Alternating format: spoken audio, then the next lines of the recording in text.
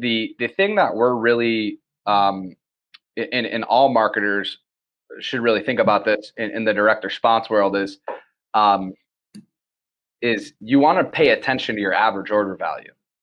If you're giving discounts, but you're getting a cost, if your normal cost per purchase is $10 and you're getting a $5 cost per purchase during the holidays, but you're giving such heavy discounts that your average order value plummets, your return on ad spend, your ROAS is going to lower. It might not be any better than it normally was without the holidays around. Like, what was the point of giving the discount? You spent a lot of money and you returned the same amount. You return the same amount basically that you normally would. And so we do use discounts, but we're really careful to not offer really big discounts on the stuff that are best sellers or that keep our average order value up.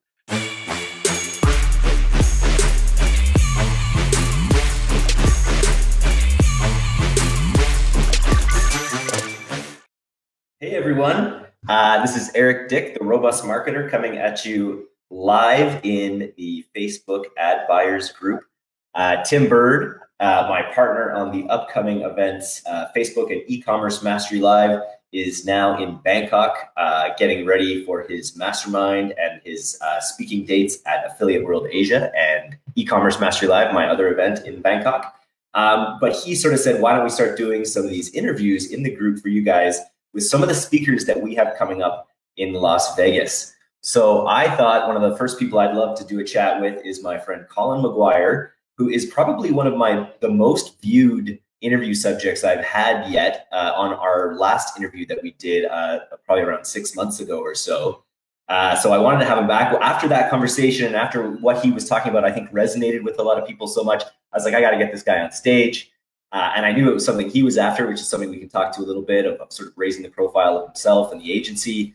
And so, yeah, today we're here to talk a little bit about this new breed of performance agency that Colin's company boomn really represents, some of his content strategies that have worked over the past little bit on Black Friday, and then a bit of a tease for why you really got to come see him in Las Vegas on January 9th and 10th, 2019. So welcome to the Robust Marketer, Colin. How you doing?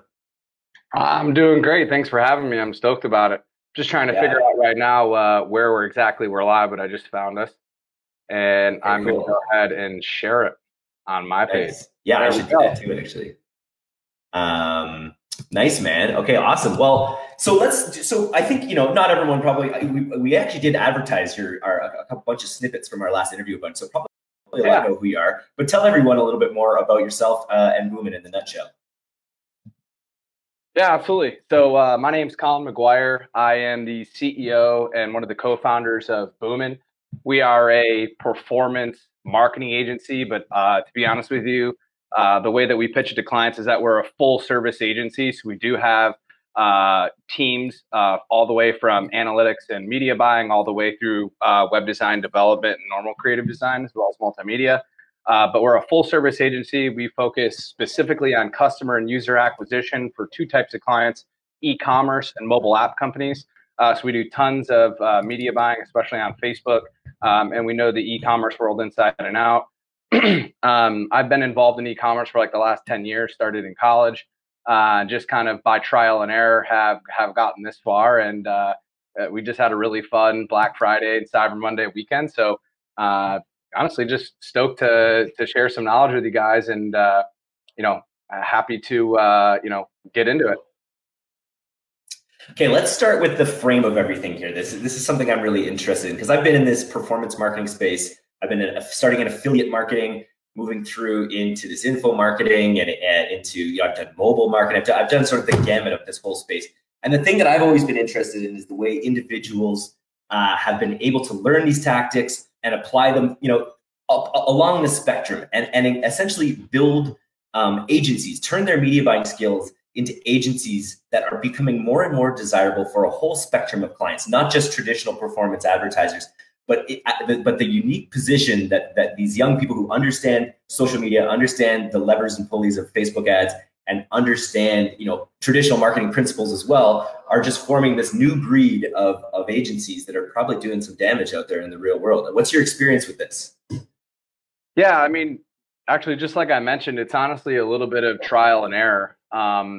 I've been the people that have been around for a long time. We know each other's names, and honestly, it's like there's no better teacher than experience. And so I think one of the things that you had touched on is like, how did I get started? How did we create an agency? And honestly, it was I started by building my own e-commerce brands. And I built and sold a small, a couple small handfuls of smaller e-commerce brands. And what happened from there is I kind of became known as, kind of like the e-commerce guy or the e-commerce kid. A lot of people would introduce me to friends and family or people within their network that were trying to sell online. And what ended up happening is, I started kind of doing hourly consulting, and then eventually met the right people, and I met my two business partners, and both of them have a lot more agency experience and know the operations and the execution, and honestly, a lot of the professionalism. I look up to them for a lot of that stuff.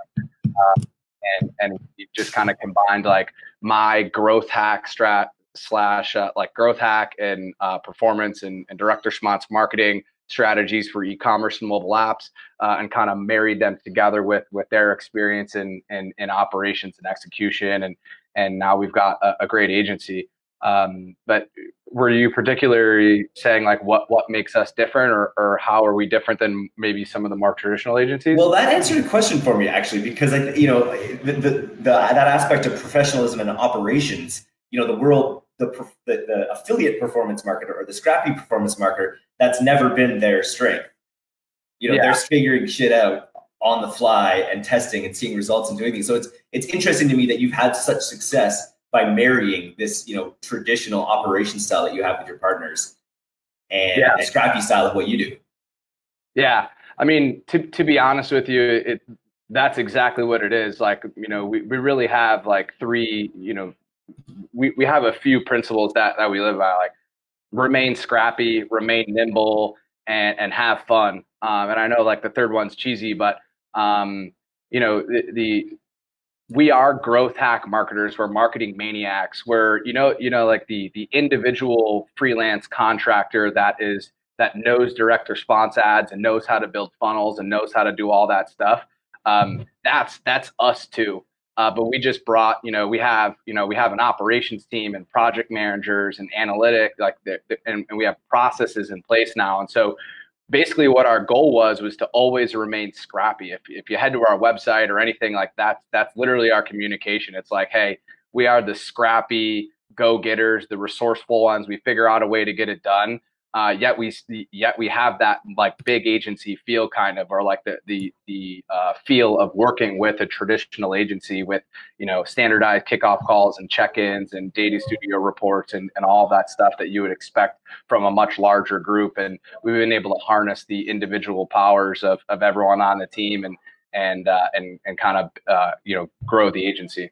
I think there's probably a world of training to be explored on that other side as well. We're always trying to push the boundaries on the technical side of marketing, the creative side of marketing. But I think it's interesting that your partners, I think there's a lot of people that need to bridge to bridge you're in a good position to have been able to take these scrappy skills that you have and have it infused into this larger business with massive scale. So speaking of scale, let's talk a little bit about Black Friday and Cyber Monday. At iStack Training, we had our best ever weekend. We tripled our sales from last year. And it was fantastic. We were doing a lot of really cool things with the ads. It all worked well. Talk a little bit about some of the clients you worked with during Black Friday, and what were the things that really worked well for you?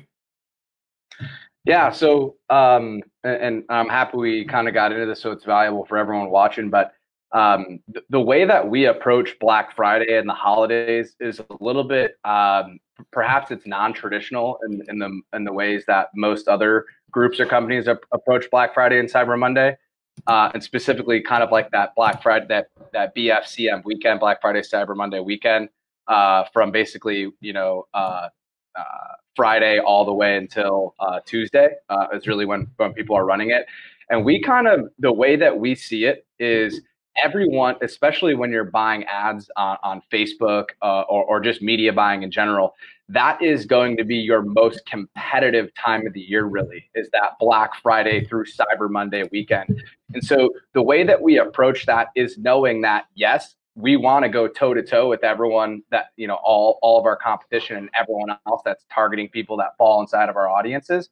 But at the same time, we also want to give ourselves enough time for ads to optimize, for people to see ads, maybe for the competitiveness to go down, so the economics are a little bit better in our ad buys. And so we actually will start typically on Thanksgiving and then run either all the way through, maybe either minimum 10 days, but most of the time we'll actually run our Black Friday, Cyber Monday as an extended holiday campaign. And we actually just kind of structure what we're offering within that campaign. So the way that we plan for Black Friday and Cyber Monday is, yes, we do plan for Black Friday and Cyber Monday and that weekend in between, but we're actually planning and setting goals that extend further further into the holidays, just to give ourselves more time to find success and for everyone else to kind of run out of ad spend and ramp down their ads, so it's more economic for us to buy ads usually in the Tuesday, Wednesday, Thursday, Friday following Cyber Monday. That's so really just focusing on the like, and do the ad costs come down significantly during that period? Is that like a big part of the strategy? Yeah, so our media buying team, my media buying team specifically, will come to me and say like, hey, here's the 4 ad accounts that I'm just going to go ahead and recommend that we turn off ads now, because you know, if a client gives you a $5,000 budget, a $10,000 budget, a $50,000 budget, or a $100,000 budget, right? Like, there becomes a point where the amount of budget you're given, to go toe to toe with everyone that's trying to target the same people that you're targeting, the CPMs go up, and so therefore, you know, your cost per clicks and just the efficiency or the cost of your traffic increases. And so they'll come to me and say like, hey, I'd rather spend this money starting on Tuesday. It's just not worth it for us to compete right now. There's some sort of diminishing returns. They're confident that we can actually get more return once Cyber Monday ends. And yeah, we were seeing CPMs in some accounts. Actually, just recently we had a client call today where we were discussing the fact that we were seeing $56 CPMs. It was just unacceptable. So we turned off ads during the holiday weekend, and we relaunched literally the same exact campaigns, just turned them back on, and we're down to like $28. So you can see they come down quite a bit. Or it's mostly like a lot of the more viral e-commerce type products where the CPMs come drastically down when you're targeting like just a very broad audience. But also, it also happens in very niche audiences like Western hunting audiences or rodeo audiences, or more niche demographics or targets. Very interesting. And you just ran the same discount creative after the fact, just like Cyber Week or whatever, or was it not discounted after the fact? It depends, and so I'm happy to talk about that. One thing that I recommend for all smaller e-commerce brands, if you have an ad budget of about $5,000 every 30 days, so $5,000 a month, I would recommend that you do. And also, if you don't consider yourself an expert media buyer, if you don't consider yourself an expert at conversion rate optimization, if you don't consider yourself an expert at reading analytics and being able to chart them and make decisions off of them, I do not recommend for you to spend a majority of your budget in 4 days. There's just not enough time for your experience level to optimize and get the correct amount of ROI that you're looking for. So that being said, a lot of our clients that have smaller budgets, what we like to do is we like to have our campaigns, again, run from, so we'll do holiday campaigns. It'll typically start on Thanksgiving, and it'll actually run in through about December. Last year was December 13th, I believe. And this year it'll be December 15th, which because in USPS, US Postal Mail, the last time to ship something is on December 18th for it to arrive by Christmas. And so we want to give about 3 days order processing time. So we'll kill ads on about the 13th. But we'll run ads from December 13th or Thanksgiving Day all the way to December 13th with an entire holiday campaign. Now, back to your offers. We will start with our biggest offer is going to be typically on Black Friday and Cyber Monday, right? Or and then we'll have other offers. So we'll be like, hey, use this discount code on Cyber Monday and Black Friday, but all of the products that are on sale are also already marked down on the store. So on Black Friday and Cyber Monday, there's a little bit of extra incentive. However, we're running discounts, or we're running our promotions and our campaigns for much longer than just like a 5 to 6 day period. We're running it for a 14-day period. And the reason that we do that is just so we can get, we have a lot of clients, our media buyers are busy. And honestly, we're already looking at the accounts, pretty much hourly, but just to give ourselves time to look at the results, make decisions, optimize landing page, optimize creatives, optimize targeting, and optimize our entire marketing stack in general, we'll give ourselves more time. And so what we'll actually see is we'll get a big rush, and then it'll be either the same offer or a slightly different offer. And I'm more than happy to give an example if you're interested in that. Yeah, I'd love to hear that. So I'll give you an example.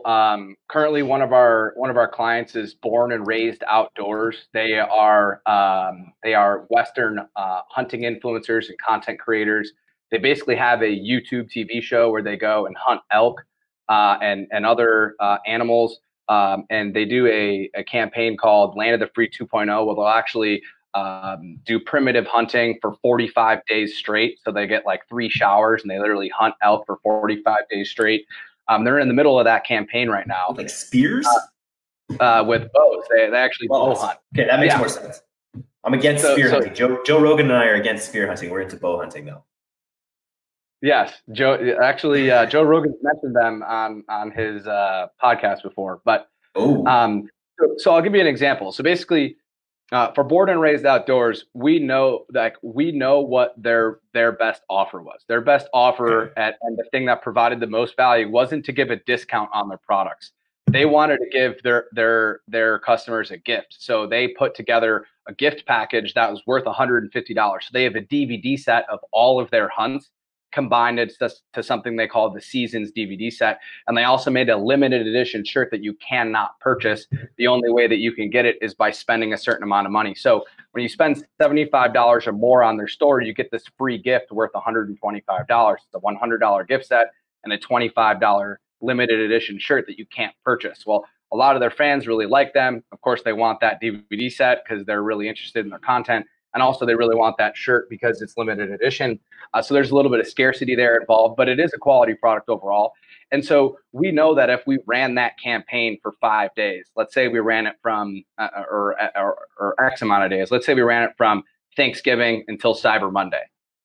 Does that really give all of their fans, the hundreds and thousands of people that follow them, does that really give their fans and their brand and their consumers enough time to take advantage of that gift promo?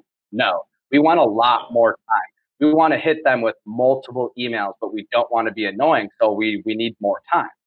We want to spend, maybe $15,000 to $50,000, depending on what the ROI is from these ad buys, but we don't want to have to cramp that into 5 days. And so a really good example of a promo that will actually be running from Thanksgiving all the way until Christmas Eve is the spend $75, get the $125 gift set for free. That is a great promotion to never change for about 30 days. So you're going basically like Thanksgiving all the way to Christmas Eve. The reason why you would do that is because this is a big promotion. It's a big gift. They have inventory that they had to purchase for the gifts. It makes logical business sense. And it's just something that we can constantly promote throughout their video series, in ads and emails and Facebook Messenger campaigns. And so that's a great opportunity. If you're going to promote a free gift during the holiday season for Black Friday, Cyber Monday, I really recommend that you extend that out to give yourself more opportunity to take advantage of. It's a simple transaction. Like, it's not just like, hey, pay for this, get this. It's like, offer something that builds hype. And so you have to give it time to grow and foster and get momentum, basically, to get the full value out of it. Yeah. Also, it's just, frankly, to me, it's like, it's almost a little rude to a consumer to be like, hey, spend $75 on our store and get this free gift set, but you only have 3 days to make a decision on $75 worth of stuff from our store. It's like, okay, why don't you advertise your products to them? Let them know what you have, let them come back a couple of times, decide on what they want, and then they'll make that purchase. If you give them 72 hours or 5 days to make that decision, it's a little unfair to them, to be honest with you, in my opinion. Yeah, no, I know what you mean. I wanted to ask you, how much does discounting play into your overall e-commerce strategy? Like, it's funny, like I work with Shine On a little bit, and it's like they're a lot of these e-commerce stores, their status quo is to have discounts listed as a tool. Is that something? Do you use it a lot, and does it become less effective the more it's used? So we have a lot of brands that actually won't give, like, they truly don't really give discounts. In fact, like they just don't give free shipping or a free gift or a free hat with a purchase of something, but there are certain brands that the discounting works very well for. If you have something that you can give that has a very high perceived value, it is like the DVD set and the shirt, which is valuable. They do sell it for 100, they sell that stuff for $125 on the store. It's better to give them that gift than it is to just give them 20% off. Because sometimes they're only saving, $10 or $5. But to answer your question, we do run discounts heavy. Some of our brands run very, very, very heavy discounts. I'd say this year kind of seems like the trend was to go BOGO, buy one, get one, rather than giving big discounts. And that's essentially equates to a 50% discount. But the thing that we're really, in all marketers should really think about this in the direct response world is you want to pay attention to your average order value. If you're giving discounts, but you're getting if your normal cost per purchase is $10 and you're getting a $5 cost per purchase during the holidays, but you're giving such heavy discounts that your average order value plummets, your return on ad spend, your ROAS is going to lower. It might not be any better than it normally was without the holidays around. Like, what was the point of giving the discount? You spent a lot of money and you returned the same amount. You return the same amount basically that you normally would. And so we do use discounts, but we're really careful to not offer really big discounts on the stuff that are best sellers or that keep our average order value up. So I'll give you an example. We work with a rodeo lifestyle brand called Lane Frost. They have products that are their best selling products that are often ordered. And it doesn't, like, if we were to offer a big discount on that, it would take our average order value down quite significantly. So what we're doing there is we offer 30% off on one tier of products, 20% off on another tier of product, and 10% off on another tier of product. And that's essentially, like, it's based on margin and also based on, like, how much those products cost.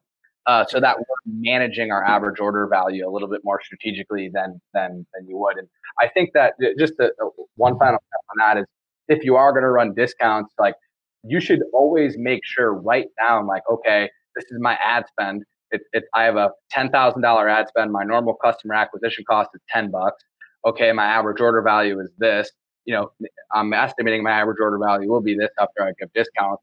What is my return on ad spend going to be? If you're not pre-penciling out, like, and making sure your numbers work out before you're launching your ads with those discounts, you're doing it wrong. You got to make sure that the numbers pencil out before you launch it. And that goes with everything you're saying too, about how you plan campaigns months in advance with the right build-ups and the right incentives. It's really, I think, a lot of the scrappy mindset, it traditionally would be like, hey, fly into it and see how it goes and go from there. But, like, it's interesting that you've learned to be a lot more sort of procedural about how you do all this. Mm-hmm. Absolutely. And it's funny, I was listening to Nick Shackelford's post about his results from Black Friday this year versus last year. They were similar. I'm sure they were great. He said they were similar, but this year there was way less stress, way less, because they had these procedures in place a lot more. They knew what to expect. So I'm sure every Black Friday that passes, you just build your expertise and get better and better. Make it easier on yourself and the client, probably. Yeah, I can tell you that last year we worked on Thanksgiving, Black Friday, that Saturday, that Sunday, and even leading up to that, there was a lot of hair pulling. And this year it was, hey, let's talk on Thanksgiving morning. Let's talk on Friday. Let's make sure that everything is running properly. We had to troubleshoot a couple of minor issues, but other than that, everyone got to enjoy times with their family. So we were really stoked about that this year. And we did honestly, 3 months in advance. We're thinking about Black Friday, Cyber Monday, droughting discounts, removing certain products from the store, encouraging clients to release new products for this weekend. There was just a lot of strategic planning that went into this year's Black Friday, Cyber Monday, powwowing with clients many, many, many times before we launch. Very cool. Nice. Okay, so let's just talk a little bit about Las Vegas. We've got you coming to speak along with, I think, 13 other amazing speakers for Facebook and e-commerce live. We have you speaking on day one, sort of the agency focused Facebook ads day.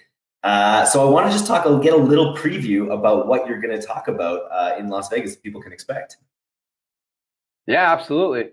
Honestly, the stuff that we've been doing that I'm really psyched about, that I don't really see a lot of other people in the industry talking about, is basically how to combine your influencer marketing and your Facebook and your really just honestly your media buys and your influencer marketing together, or basically tying them together if you're not already doing influencer marketing, how you can get started with influencer marketing to help compound returns on your media buys. And so a lot of the stuff that we've been doing recently is basically making influencer ad buys, or we call them influencer ad buys because we see it basically as like, an ad buy. We have a budget, we negotiate with a bunch of influencers. And the way that we've been making these ad buys, and I'll give you a little tease here, is basically what the strategy is instead of just normally focusing on making an influencer, in investing in influencer marketing and just expecting traffic and ROI on purchases. One of the things that we're doing is we're trying to find influencers that are recognizable in specific niches. So if we have a country music, if we're going after like a country / rural audience, try and find a country music star, and we'll pay them for influencer posts, but not really to pay them to drive traffic, really paying them for their name and likeliness and the right to use their name and likeliness in ads. And then we're pulling their creative and ad buys, which then are immediately have social validation and social verification. And they get a higher click-through rate. We have a higher conversion rate because they saw someone that they knew in the ad. And yes, we paid them to post on Instagram and Facebook. We paid them for this creative, but we're able to use their name and likeliness for 6, 8, or 3, 6, 9 months at a time, sometimes a year. And we're really combining influencer marketing and media buying into one to get immediate social validation for branding purposes and to increase conversion rates. And it's something that I think that a lot of people are afraid to do, is spend money on influencer marketing and not get a direct return from the influencer buy. Well, it's like, if you have your contract in place and you're able to get their name and their name and likeness to use in ads, you can make your ads go a lot farther. And so that's what I'll be talking about. Very cool. And you can just basically like taking that influence and making it a hybrid influencer ad campaign. It's dead simple, but it just makes so much sense and it takes the influence marketing to a place that's so much more, the returns are so much more trackable. And extendable, right? Mm-hmm. It's awesome. What we're noticing is that when you do influencer marketing, so much is out of your hands. When you're buying ads on Facebook, you really control almost 100% of what you're doing, right? When you're working with an influencer, you really relinquish a lot of control. When are they posting? What are they posting? What was their energy in the video? What was the product review? What did they focus on? Was it just a static image? Did they link off properly? Did they use your tagged link, your tracked link? There's just a lot of stuff that's left up in the air. However, if we do an audit on an influencer and we know that, like, wow, this person is really recognizable in this specific niche. They have a lot of followers in this niche. I want to go after that niche.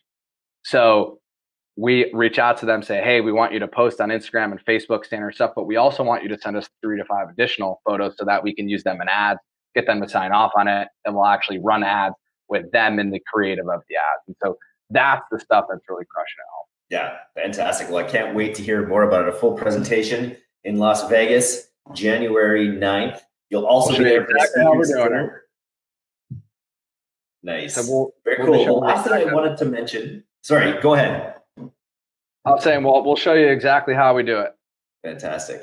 I wanted to mention that you will also be at the speakers dinner, I think, on January 10th, which will be, we have a really special evening planned there. So that's going to be fun.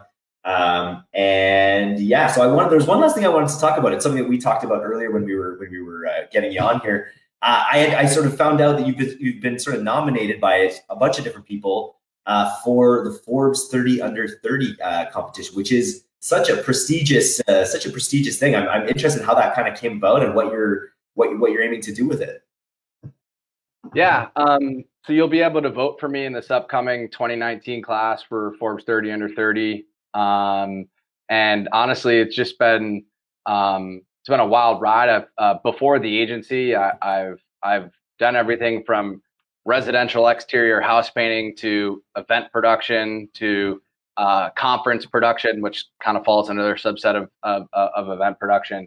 I've done e-commerce, I've done agency related work, and you know, I've been very, very, very fortunate to meet a lot of successful, talented people before me that have been nominated or are Forbes 30 Under 30, and kind of just, you know, asked the correct questions and ended up in the right places at the right time. And honestly, you know, been fortunate for a lot of my work to be successful and to have a great team now that is behind me that makes me look even better and more powerful. So shout out to them. And you know, or not more powerful, but more successful. And so yeah, this year, Forbes 30 Under 30, you'll be able to vote for me. Hopefully, you like what I'm talking about at the iStack event in Vegas, and maybe I'll get your vote too.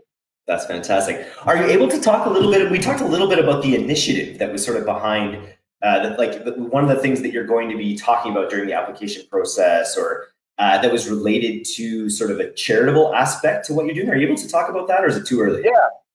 Yeah. Awesome. So basically, what we're working on right now, we haven't actually gotten the opportunity to talk to all of our clients yet. So for those clients that are watching, this will be coming soon. But basically, what me and my business partners and team have been working on is the ability for all e-commerce stores, but specifically Shopify, Magento, and WooCommerce, for the ability for them to be able to donate to a charity of their choice. So at checkout. So what we're trying to do, and really what the campaign is that basically we're convincing not only all of our clients but also friends in the industry to, for 30 days, donate 1% of revenue, not profit, 1% of revenue to the nonprofit of the consumer's choice at checkout. So the consumer will be able to normally check out.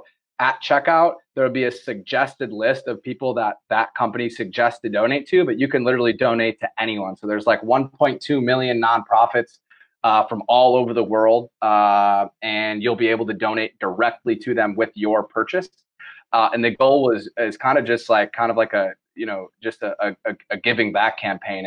And that's kind of what just like you said, kind of to pop the surprise, that's really what the campaign is really going to be all about. And hopefully we're able to pull it off a success and donate a good amount of money to people based on who they want to donate money to, not who the company wants to donate money to. So I'm stoked about that. That's super cool. And this would be an app that would then go into the Shopify sort of environment, or is that, like, how would that actually work technically? Yeah, so it's basically a cart add-on. We're actually going to be working with another company. We're going to license their technology, and it works very much so like Amazon Smile, except once you get to the checkout process, you know, once you get to the checkout process, it'll literally have something where it says you're donating $1.80, or it'll say you're donating $30, depending on how big your purchase is.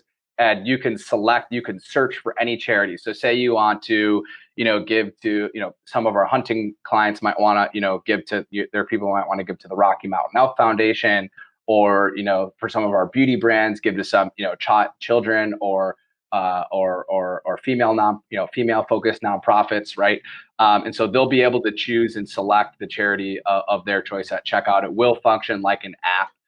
And we've got a lot more in the works for that. And I'm happy to get back on another live and share what we're doing there and show you guys how we're doing that probably at a later date. But we still have a lot to figure out there, but we definitely have the foundational information, and we do have the thumbs up on technology to be able to get it done.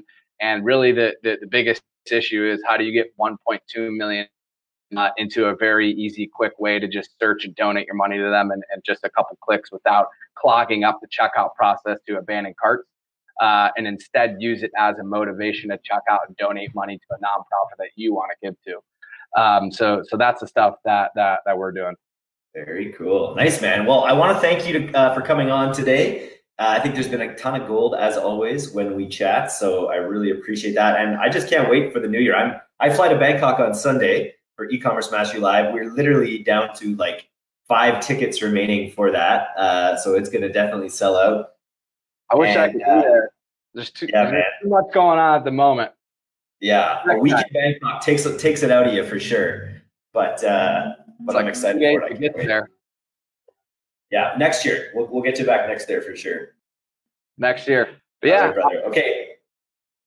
Appreciate it. And if you guys have any questions, comments, I'm active in the Facebook ad buyers group. I'm also on Instagram at Colin McGuire, MCGOO. It's not my real last name on Instagram, but my Instagram's there. I'm happy to answer questions on this post. I'm pretty sure it'll be there. Or if you ever see me comment, I'm active in the ad buyers group, and I'm also active in the iStack training group. Happy to answer any questions for you guys, and hopefully see you guys all out in Vegas and at the speakers dinner. I heard there's only a couple of seats left for that too. I saw in the chat, right? That's right. Yeah, we've already sold 20 tickets to that. So I think we're not exactly sure the limit. We think it's going to be limited at 40, but we got to get all the speakers and the sponsors and stuff there. So there's probably just a handful left there as well. It's the pickup on this event in Vegas, like the lineup we've assembled in Vegas, the both days, the diversity of content that we're bringing to the table. We have people pretty excited about it. And yeah, the page is converting really well. So those tickets are going to sell out sooner than later, and I'm super excited about it. So anyways, thanks for your help with everything, Colin, and we will see you soon.